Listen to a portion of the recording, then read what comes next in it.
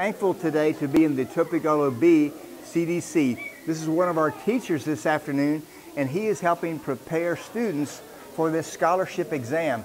If they do well on the exam, our CDC children here have the opportunity to earn a scholarship to a private school of their choice. It's been really a joy to visit the different CDCs here in Sri Lanka. I've witnessed firsthand the impact that your investments, your significant investments, are helping these beautiful children escape the grips of extreme poverty. All of these children here today have been impacted by the Civil War. Many of them have lost both of their parents. They've been impacted and lost family members in the tsunami.